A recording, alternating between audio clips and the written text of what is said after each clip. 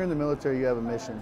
The mission is your focus, and so that is what your mind is on, and so it's always about that. And I mean, when you've done that for so long and you've been with a brotherhood for so long and you look after each other, when you get out, I think that's lost on a lot of soldiers that don't keep up those relationships or feel like they're maybe, you know, don't have anybody to reach out to. And so, you know, what I think Hope for the Warriors does that's important is they reach out to them and they offer, you know, stuff like this.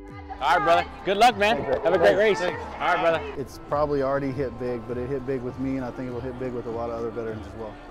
I'm hooked, so I think I'm definitely in for the San Antonio again. My wife's going to sign up with me and do the 5K. I think it's going to be amazing, and I hope there's many more marathons down the line.